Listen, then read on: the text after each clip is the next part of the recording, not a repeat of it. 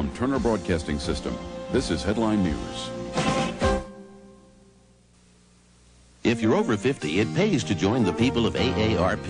Your experience and what makes me succeed. You're a helping hand and a friend indeed. Here's to the people of AARP. You do so much for me.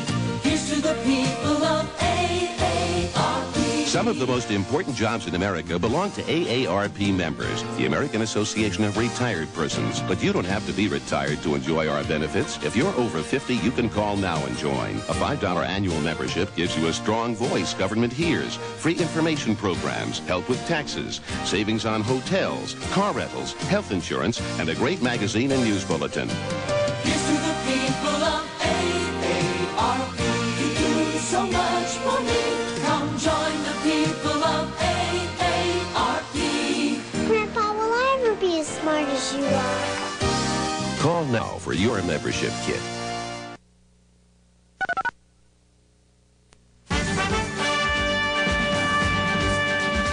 Headline News, I'm Lynne Russell. An interception over the Mediterranean. U.S. officials say 2 Libyan jet fighters swept past an American surveillance plane yesterday but did not threaten to shoot it down.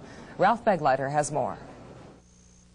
The Pentagon says an American reconnaissance plane was approached briefly over the Gulf of Sidra yesterday by a couple of Libyan fighters, but the Libyan planes disappeared even before 2 American fighters could get there from the aircraft carrier Coral Sea. Similar episodes have occurred in the past because the U.S. does not recognize Libya's claim of the entire Gulf of Sidra as its territorial water. In 1981, the U.S. shot down 2 Libyan planes over the Gulf.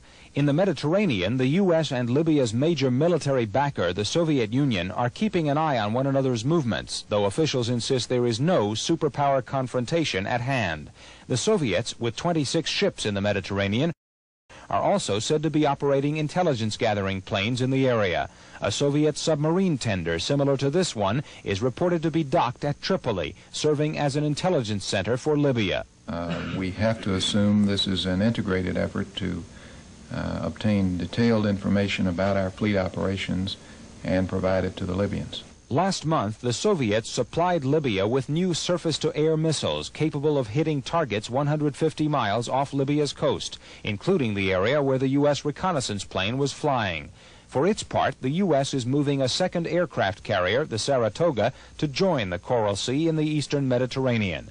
Administration officials do not consider either the Libyan approach to the American reconnaissance plane or the superpower naval movements in the Mediterranean to be threatening. But the face-off makes it clear the ingredients for a military confrontation in the Mediterranean are there. Case closed. That's the word from the United States on Iran's interception of an American ship. The State Department says that seizure and 8 others yesterday were legal. Iran says it will continue searching ships it believes are carrying military hardware to Iraq. Columbia's mission is being cut short today. NASA informed the shuttle's astronauts they'll come home Thursday instead of Friday. Tom Mintier has the latest. NASA officials decided to shorten the Columbia mission to lengthen their chances of keeping on schedule for the rest of the year. Yes, sir. The decision has just been made to bring it back 1 day early, that is Thursday. Moving the landing to Thursday instead of Friday also will ensure 2 consecutive days of good weather. Forecasters predict less than perfect conditions for a Saturday landing if required. Late Tuesday afternoon, Mission Control told the Columbia crew that they were coming home early. Jim, we think 61C has set another record. We seem to be the first flight to ever do less than a priority mission. Sorry about that. Columbia may go into the record books as one of NASA's most problem-plagued missions, following the launch delays with problems in space. Out-of-order signs may have been hanging all over the shuttle. 2 materials processing units failed, a lid on an astronomical sensor stuck open, and several heat-resistant tiles broke off during the trip to space. The biggest disappointment, though, occurred when the shuttle crew attempted to photograph Halley's Comet. A camera device that multiplies by 100,000 times the brightness of the comet still isn't working. Astronaut George Nelson took it apart and made adjustments, but they didn't make much difference. Crew member Steve Hawley had better luck with a student experiment to make paper in space. The student from Appleton, Wisconsin, thinks the near-zero gravity will help paper fibers fall into just the right patterns. The distribution of fibers will become more uniform due to the lack of gravity. Astronaut Franklin Chang Diaz spent most of Tuesday putting together his version of a home movie on his trip to space. Narrating in Spanish, he provided a guided tour of the shuttle and was beamed down to Latin America. Chang Diaz and his 6 other crew members will spend just 2 more nights in those space sleeping bags. Landing at the Kennedy Space Center is set for Thursday morning at 8:28 a.m. Eastern Time. Tom Mintier, Headline News. Today, President Reagan and Secretary of State Schultz welcomed Ecuador's President Cordero for meetings and a state dinner. The display of administration support for democracy in Latin America continues tomorrow when Honduras President visits Washington. And as the war in Nicaragua drags on, the possibility of more American aid to the Sandinista rebels is getting strong reaction from Capitol Hill. Charles Bierbauer has details. President Reagan is likely to ask Congress for $30 million or more in renewed covert military aid for the Contras. A senior administration official expects the president's decision to come soon, since the $27 million in humanitarian aid approved by Congress last year expires at the end of March. At a ceremony welcoming Ecuadorian President Febres Cordero, President Reagan lashed out at Nicaragua's Sandinista government. It should surprise no one that the rifles used to take over a court building and murder judges in a democratic nation can be traced to a country controlled by those who don't believe in freedom, human rights, or democracy. The president referred to the siege last year in Colombia, triggered by the terrorist organization M19. Administration officials say they have proof that weapons used by the terrorists came from the Sandinistas. Officials here say, too, that the M19 link, the increased Cuban military activity in Nicaragua, and the Sandinista suppression of church, press, and human rights have changed the mood in Congress. But one member of the House Intelligence Committee says it's too soon to make that assessment. Congress will not support, in my opinion, giving aircraft to military offensive aircraft to the Contras. They won't support giving tanks. I mean, we have to define the level of military assistance. We'll have to question and I think have answers as to exactly what the objectives of the Contra are. Officials here at the White House say the Contras are in difficult straits, even though their forces may have grown. And the National Security Council is reportedly warning the president that the Contra effort cannot be effective much longer without U.S. military aid. Award-winning actress Donna Reed is dead. She died today in Beverly Hills at the age of 64 of pancreatic cancer. It was diagnosed last month while she was hospitalized for bleeding ulcers. Reed is probably best remembered as Mrs. Stone, the wife and mother of 2 on The Donna Reed Show. But before that, she played a prostitute in the movie From Here to Eternity. Terrible way you acted. Maybe I was jealous. You're a funny one. What do you things want? To tease a man to death? Now, what do you think Mrs. Kipper hires us for? She pays us to be nice to all the boys. They're all alike. Is it so important? It is important. And that role brought the Supporting Actress Academy Award. Thank you. Oh, it was a long walk. I didn't think I was going to make it. Well, I'm very proud and I'm very grateful, especially to Columbia Pictures. It was a wonderful, wonderful experience from here to eternity. But I think even more wonderful is from eternity to here. Thank you.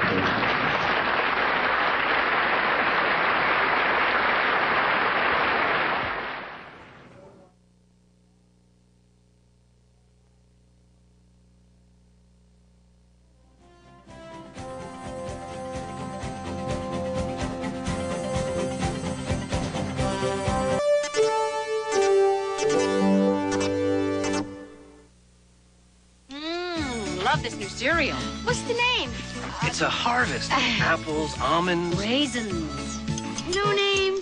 Well, of course, it's fruit and, Post Fruit and Fiber presents new Harvest Medley, another delicious way to forget the fiber. Now 20% more fiber, with a harvest of sweet diced apples, crunchy almonds, and raisins, so all you remember is...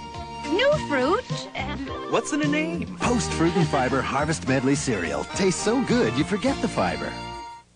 It's a funny kind of hunger that everybody knows.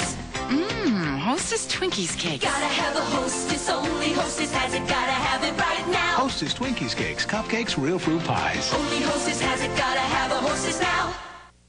And now something new from Hostess. A free half-gallon of milk when you buy 4 specially marked Hostess family packs. Free milk and Hostess Twinkies cakes. Free milk and cupcakes. Free milk and Suzy Q's. Details on specially marked packages. Hostess has it, gotta have a Hostess now. Our Congress has just approved $4.5 billion for Israel, a gift of $4.5 billion of your tax dollars, and it swept through Congress without debate. Why? How can Israel get this huge handout when the Senate voted to cut even Social Security?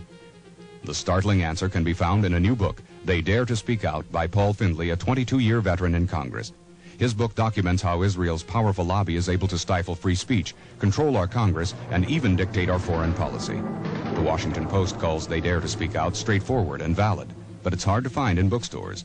Don't miss it. Send for this shocking and fascinating book on Israel's lobby. Just call 1-800-852-5000 toll-free. Use MasterCharge, Visa, or American Express. They Dare to Speak Out. $16.95 plus shipping. Call 1-800-852-5000. Order yours today. Call 1-800-852-5000. Prompt service. Call 1-800-852-5000.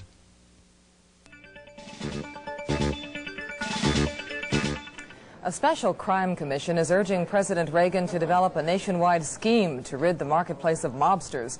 In a report released today, the commission says organized crime has used labor unions to seize legitimate businesses. The study named 4 key unions. It calls for a new strategy to bankrupt individual crime figures. This report recognizes that in the above world, in the world of business, and in the world of labor unions, that the harm caused by organized crime essentially is a violation of rights. The Commission's crime study is the first comprehensive survey of its kind in nearly 3 decades. AIDS has created 2 epidemics in the United States. One is the disease itself, which has been predicted to afflict nearly 15,000 people this year. The other epidemic is fear. Tony Clark reports. At San Francisco's AIDS hotline, volunteers work to calm fears from callers worried that they may catch the disease. In New York and in London, anywhere there's a hotline, the calls and concerns are much the same. We had one gentleman who called that someone in their office had been diagnosed, and the entire office was freaked out because they'd used the same water fountain. And the man put me on a speakerphone so I could address the entire office, because he said nobody in the office had slept for 2 days. They were so panicky. Could they get it from the water fountain? Even on college campuses, there are fears. Things like, if I eat next to a gay student, will I get AIDS? Can I use the same towel? If my suite mate's gay, can I take a shower in the shower? Psychologist Stacy Brune tries to allay student concerns. She says the best treatment for this epidemic of fear is information.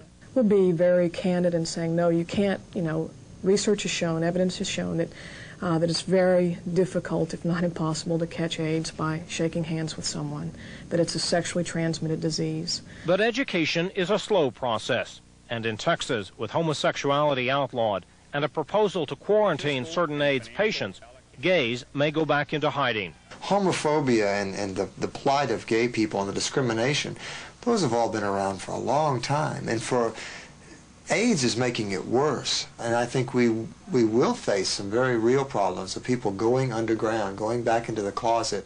And if that happens, Nelson says, containing the AIDS epidemic will be that much harder. Tony Clark, Headline News, Dallas.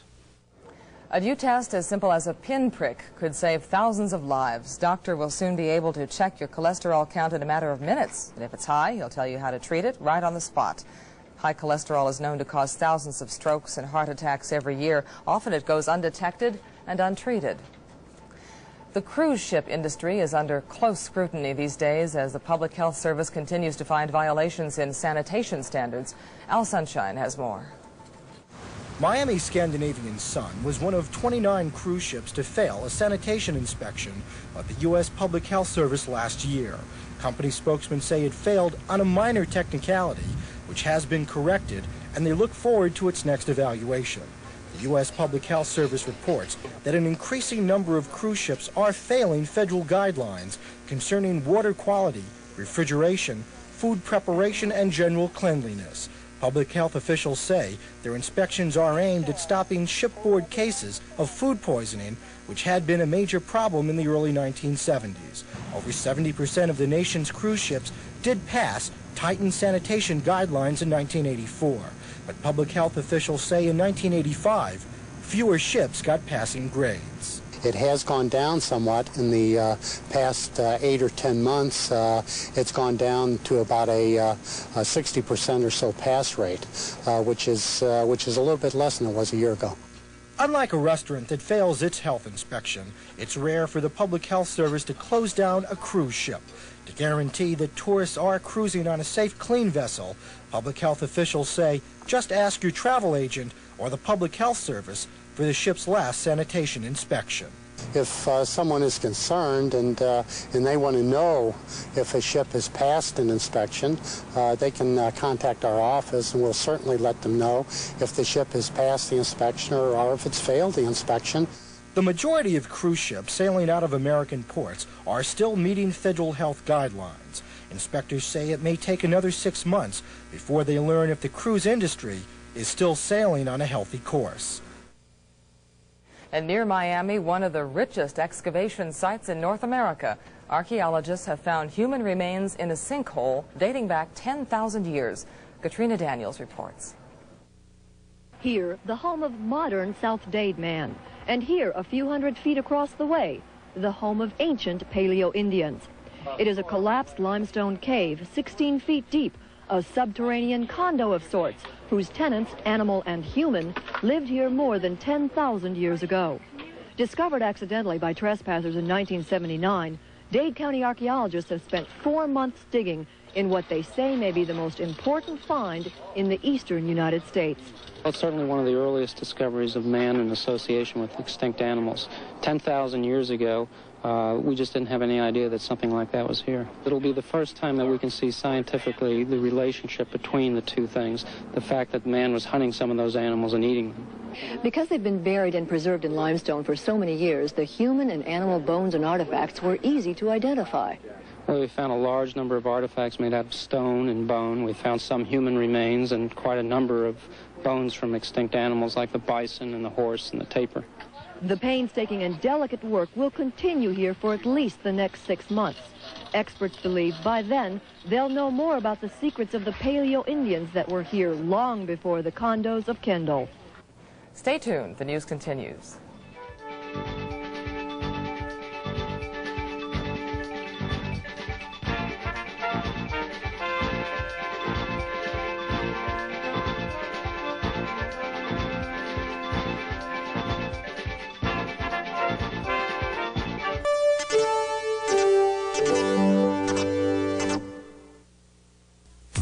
Shopping feet, bopping feet, sweet feet, street feet. No matter how you treat your feet, Dr. Scholl's makes you feel like dancing with easy treatments that cushion calluses, remove and relieve corns, protect tender spots for all kinds of feet. Down to earth feet, out of this world feet. Dr. Scholl's has all kinds of comfort for all kinds of feet, right here. Dr. Scholl's makes you feel like dancing. I oiled the squeak. Oh, looks like you also oiled your shirt, too. Come on, Miss Mechanic. You're going to use ALL? ALL can fix all kinds of stains. How's it work? All goes straight to the stain to lift it away and get everything clean. It's all clean. Another squeak. I'll fix it. Lift stains away with concentrated ALL. This is Headline News Missing Children Report. 6-year-old Michael Mayfield has been missing since January 10th, 1985. Michael was last seen walking home from school in Houston, Texas. He has black hair and black eyes. At the time of disappearance, he was 4 feet tall and weighed 80 pounds. If you have any information about this child, please call the National Center for Missing Children, 1-800-843-LOST.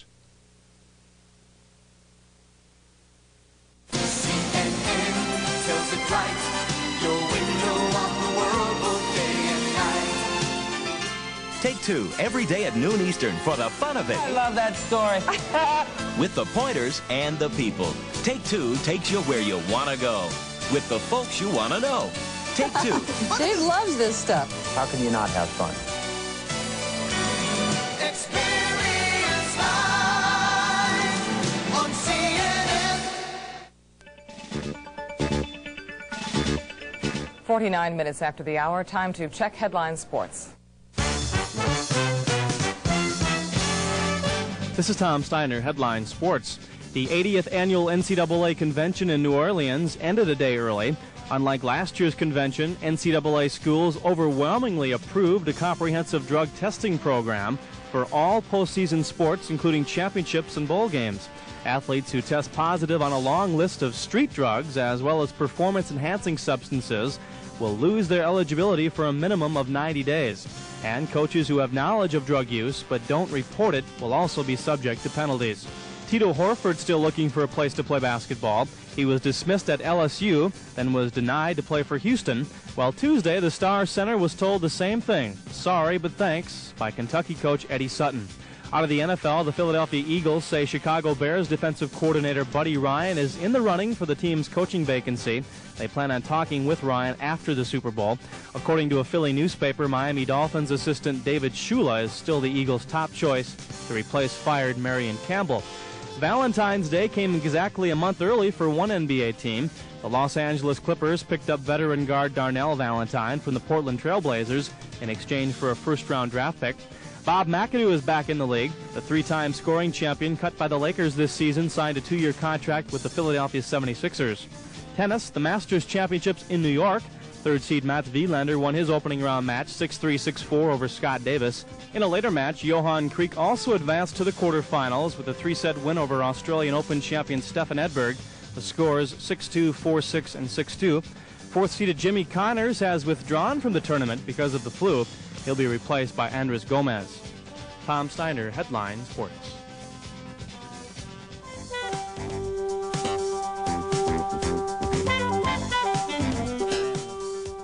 I'm Chuck Roberts, and here's Who's News. There's a Herb in Louisiana who thinks he's the Herb Burger King is looking for.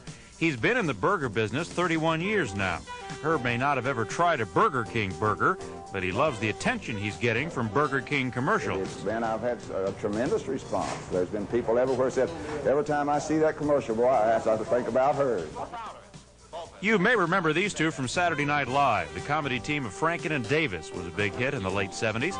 Now they've been brought back as producers to help lift the show's sagging ratings, and they're determined to do it. I make the solemn vow that until I hope so we have a 57 share, we will not eat solid food. I'm Chuck Roberts, Headline News.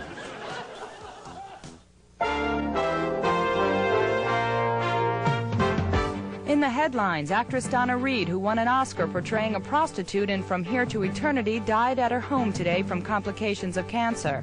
The crew aboard the Space Shuttle Columbia will be coming home a day early. NASA officials say they want more time to prepare the shuttle for its next flight. And retail sales posted a 1.9% increase last month. That's the biggest gain since September. A rebound in the demand for cars helped boost the figure. With the top stories, I'm Lori Butterfield. We'll have more news after this.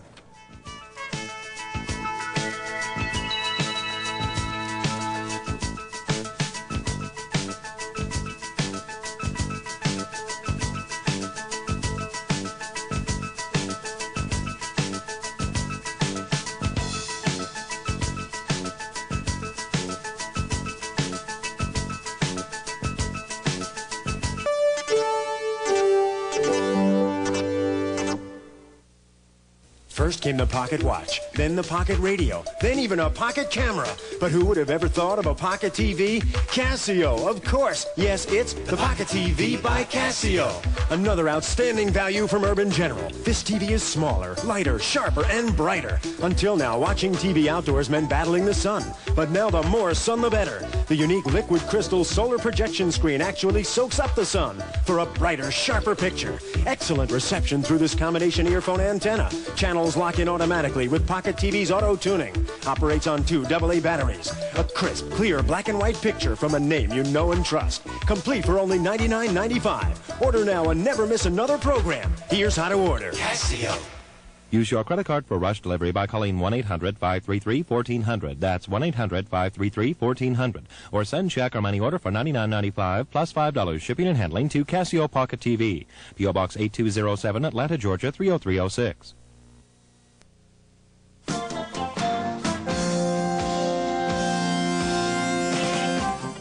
Dollars and cents, so your teenager has hit you up for a bigger allowance. You're not alone. Teens spent $65 billion last year, making them a prime target for advertisers. Eugenia Halsey has more. When U.S. teenagers spend, they spend on performers like Bruce Springsteen and on clothes, records, junk food, ice cream. It's enough to make any parent scream. I'm sure the parents are complaining. But teens are also spending more than half of their dollars on household items, such as groceries and gas, as they take on the responsibility of doing family chores. More and more teenagers seem to be taking a responsible role in the family purchase decisions, the most obvious being grocery shopping. Grady Hauser works for Teenage Research Unlimited. His firm conducts surveys every 6 months for advertisers and retailers, and he says the advertisers increasingly are aiming their sales pitch at teenagers. To put together the survey, the company sent 5,000 questionnaires to teenagers and used 1,600 responses, half of them from boys, half from girls. The dollar figures were obtained by asking teenagers how much they spent in the week before the questionnaires were sent out. The questionnaires revealed another trend, a decline in traditional teenage dating, which Hauser says may be explained by an increase in the popularity of videotapes. Teens are renting tapes and watching them in groups. You like to be with a lot more people because, guys, when you're alone with them, it's usually really boring. Apparently also boring these days are designer jeans. I don't wear designer jeans, no, I don't think anybody does anymore. The survey found that teenage girls nowadays favor a looser hodgepodge collection of costumes like those worn by Madonna. Eugenia Halsey, Headline News, Chicago. Tomorrow's weather: showers from Utah south to New Mexico, east into Texas. Mostly sunny skies from the Central Plains to the East Coast. High winds in northern Maine and on the eastern slopes of the Rockies. It's always enlightening for a teacher to see students learn, but when they accomplish what appears to be impossible, the results are positively uplifting. Mark Delmage reports. It all started quite by accident a little more than 3 years ago. Masahiro Kodaka, a high school physical education teacher and weightlifter, was practicing for the Asian Games competition at the Hyogo Prefectural School for the Blind. Inevitably, some of the youngsters wanted to know what was going on, and some even thought they'd like to try it. Masahiro Kodaka is one of those teachers who wants to share, and he found a way. Weightlifting, pumping iron, demands great mental as well as physical concentration. The blind have an initial disadvantage because they cannot visualize the process. Masahiro carefully, patiently taught them first with light bamboo sticks. When he lifted, they were allowed to touch and feel the muscles of his body. The visualizing problem soon disappeared, and the students found their world expanding. The tough, grinding practice sessions with other students has formed close friendships that only the athlete can know.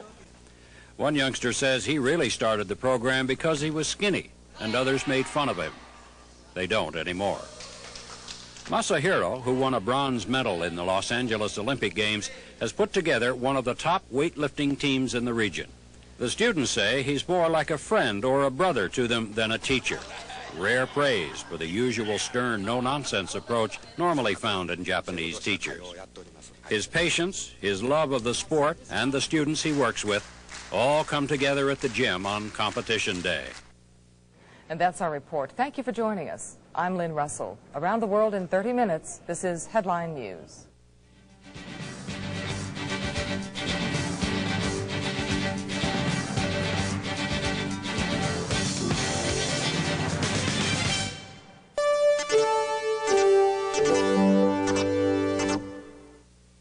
Wednesday, in the Old West, they lived by unwritten laws. One of them was murder begets murder. The Sacketts are out to break the cycle of killing. Killing don't mix well with a man's supper. Sam Elliott and Tom Selleck in Louis L'Amour's classic novel, the Sacketts. 8:05 Eastern on Superstation WTBS, Wednesday night.